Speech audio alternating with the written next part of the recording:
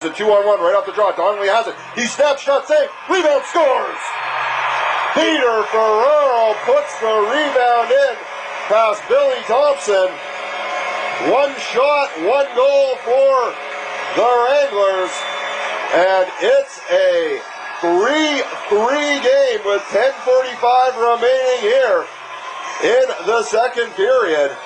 So the Kings penalty kill gives up a 2-on-1. The shot by Donnelly knocked over Thompson, and it was easy pickings for Peter Ferraro. He makes no mistake and ties this one up. Off the face-off, puck down into the zone. So Ferraro gets the goal, and Peluso brings it back in as he